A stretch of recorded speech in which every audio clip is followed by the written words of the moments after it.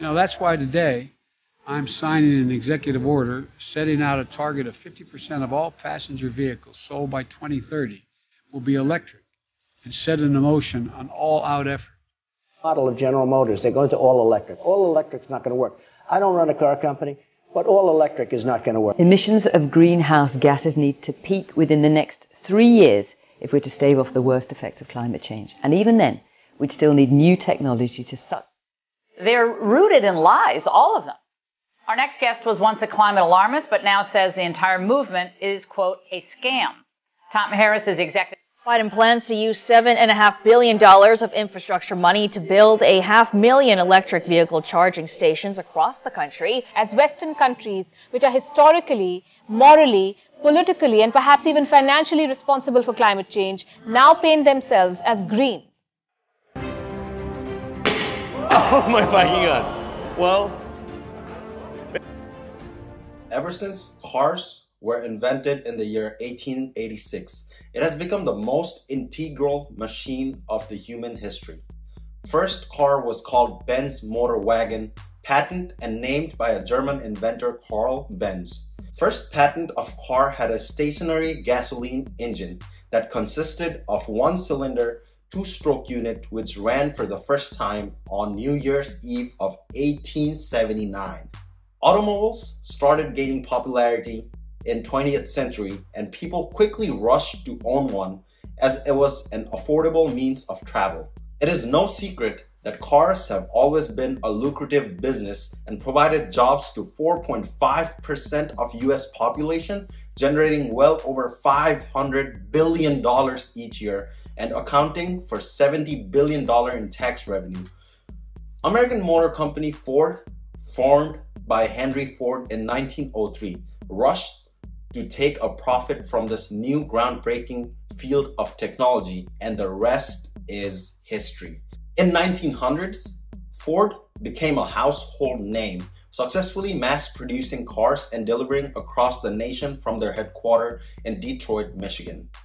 2% of Americans in 1900s had a Ford-affiliated jobs, which kept the US economy in balance even during the tough time of war.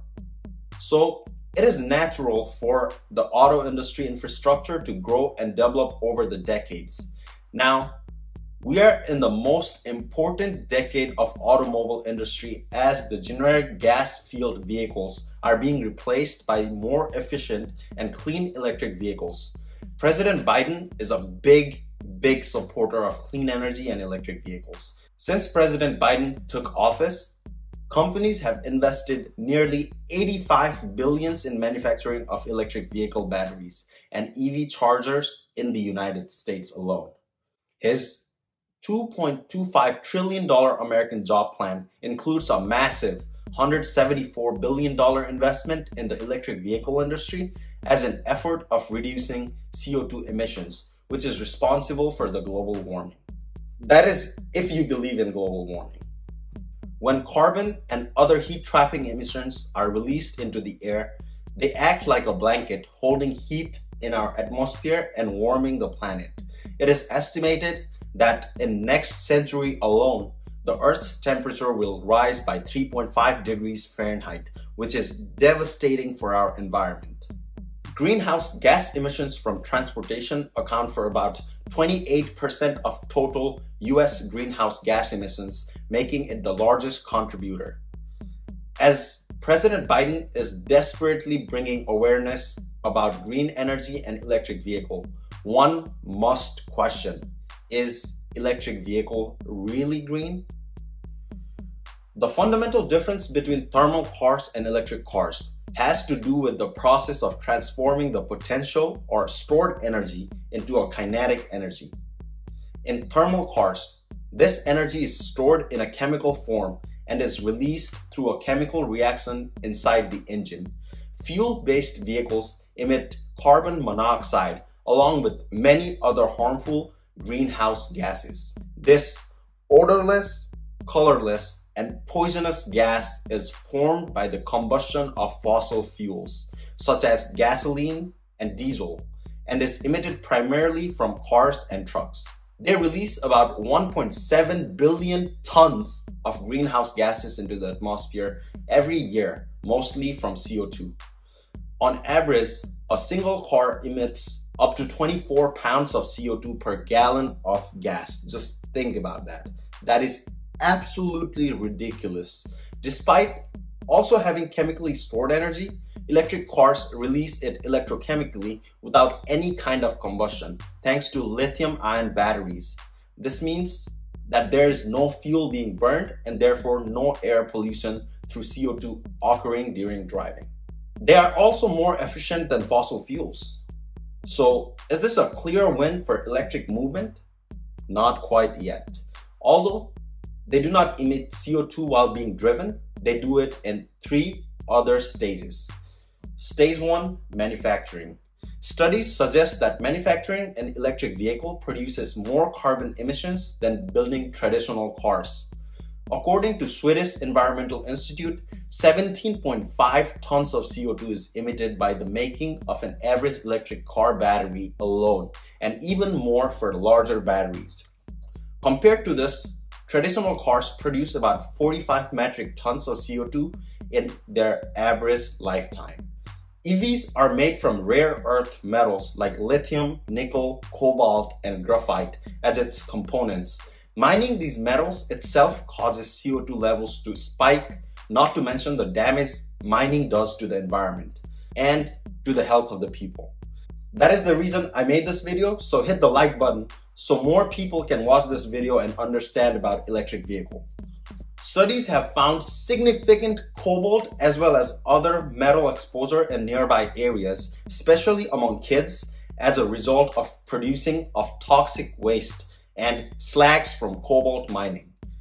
Smelting, a procedure required to separate the metals from their ores, can release sulfur oxide and other dangerous air pollutants.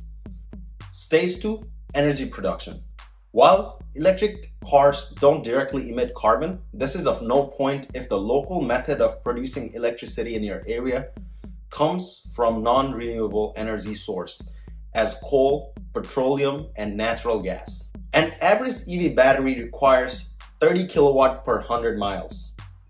Creating 30 kilowatt of energy will emit about 30 pounds of CO2. In comparison, most of the passenger cars can emit about 80 pounds of CO2 to run same 100-mile distance. Even though it is not clean, it emits much less compared to fuel-run cars. Lucky for some, if you live in an area where energy is produced from a renewable source, you get to enjoy a carbon emission-free vehicle, and this is the ultimate goal. Stage 3, recycling. Electric cars have huge chemical batteries, and research is still ongoing for a low-energy, environmentally friendly way to recycle them. 99% of lead-acid batteries in the US are recycled, but the same can't be said for lithium-ion batteries. Only 5% of all lithium batteries are recycled. Rest are either incinerated or dumped in landfills. This could cause lots of environmental problems. Until we find more and more batteries being recycled, mining for these rare earth metals will continue and make the EV industry less green. Though electric vehicles are not zero emission, it is a great short-term preventive response to climate change. Another important aspect of electric vehicle is its low running cost. In the middle of rising gas prices, electric vehicles are showing their sustainability and effectiveness. Running a gas vehicle is a challenge for many students like us because of gas price and maintaining cost. Whereas electric vehicles require electricity to function, which is inexpensive compared to gasoline. Also, they have very less components that require maintenance, which means low maintenance cost. These factors show clear advantage of electric vehicles over gas vehicles. There is also up to 7,500 tax subsidies upon owning a new electric vehicle. Everything good comes with something bad, and this is also true for the brand new manufacturing infrastructure of electric vehicle. Gray areas in the factories like range, reliability, and environmental consequences could slow down the development of electric vehicles. Scientists forecast that we have enough rare earth metals for next 150 years.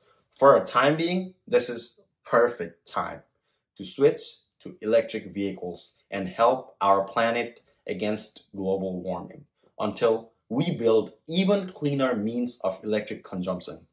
Matter of fact, what are your thoughts on hydrogen fuels?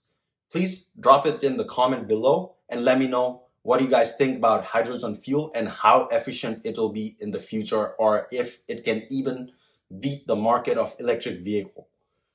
Thank you very much for watching, guys. Like the video if you like the video, dislike the video if you dislike the video, and subscribe for more content like this. So until next time, peace.